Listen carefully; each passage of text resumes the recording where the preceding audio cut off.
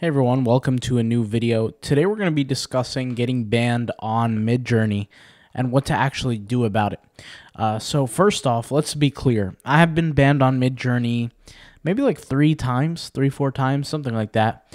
And before people start freaking out and worrying because maybe they've been banned reaching this YouTube channel, they're trying to look for a solution.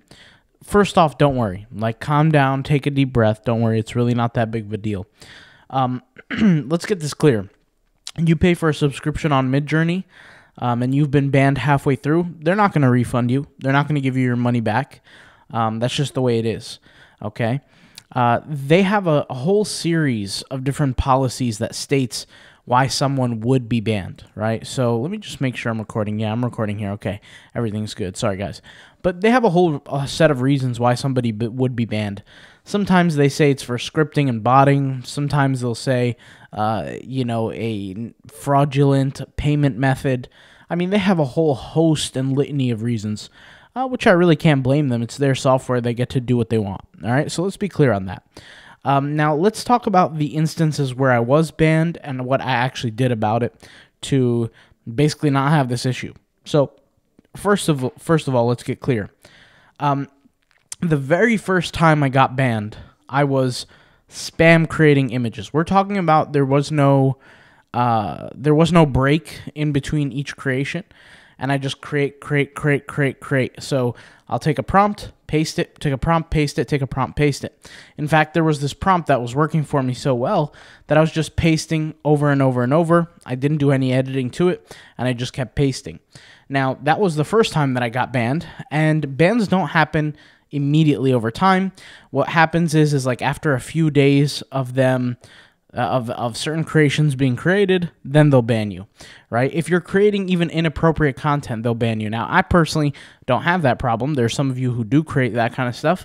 I personally don't have that issue, so I don't worry about it there. But regardless, I was creating too quick, and so creating over and over and over. Now, some people might say, well, did you get banned using the creation tool? So people who are watching me know that I use certain bots, right, to create certain images. And the answer is no. This was way before I even used the bots. This was kind of maybe a year into Midjourney, I would say. A year into Midjourney, the bots didn't, or I don't know if they existed or not, but I definitely didn't use them. And it wasn't something that I would use, okay, at that time. You know, it was just for fun, for print on demand, things like that. So I was creating over and over, but essentially I didn't have any gap of a time in between each creation, so each prompt, and that led to issues. Okay, so that was the first ban. The second ban was I started to discover what bots were, and I did test certain bots that utilize something called the API. Now, the API is basically some of these bot services that you can pay for that will create Midjourney images for you while your computer is closed. So your computer doesn't have to be open. You don't have to be on Discord, but it will sit there and it will create for you automatically. Now, the interesting thing about that is that for me, I didn't really need to use it, but I was curious about it. So I tested it, and instantly I got banned. I got banned like the second day of using it. The third time I got banned, believe it or not, was another bot. So there were multiple bots, Midjourney bots out there. This is why I say you really, really have to watch out with what tools you use.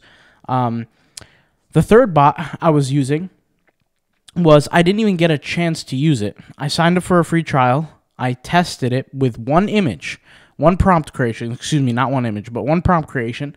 And then I just didn't log on to Midjourney for the next few days. Went onto Midjourney and realized that I couldn't even access the account because I tapped into the Discord and it said you had been banned for using a bot. So that's kind of the whole point here. So have I been banned? I absolutely have been banned. Is it the end of the world? Absolutely not. If you've been banned on Midjourney, first off, don't worry. It's really not that big of a deal. It just means that you're doing something that you shouldn't have been doing. But here's the thing. Do they ban people innocently? Absolutely they do. Like I said, that very first time, I didn't even know what a bot was. I wasn't using a bot on Midjourney, and yet they had banned me because I was just creating a little bit too quickly. Perfectly fine by me, because there's always a way around things. So what I recommend you do is, first off, have a different email account, have a different Discord account connected to the email account. The Discord account, I believe, needs to have a phone number created. You can easily either use another phone number, or just buy a phone number, one of those easy to buy phone numbers that you could pay like $2 a month for, or $5 a month, depending on one website. And once you get that, you have a whole complete Discord account. You can go through Midjourney on there, use a different credit card, and you're good to go. That simple, different payment method. And really, it is, like I said, that simple, and you're back on Midjourney. So it's really no problems whatsoever. It's really not that big of a deal. And Midjourney has had a history of innocently banning people that really didn't do anything wrong. And the thing about a ban that pisses people off is, like, it's almost like you're asking to pay for the product, and yet they ban you. That's kind of funny. It's kind of like counterintuitive. But they ban you. They ban you, and it's perfectly fine, like I said.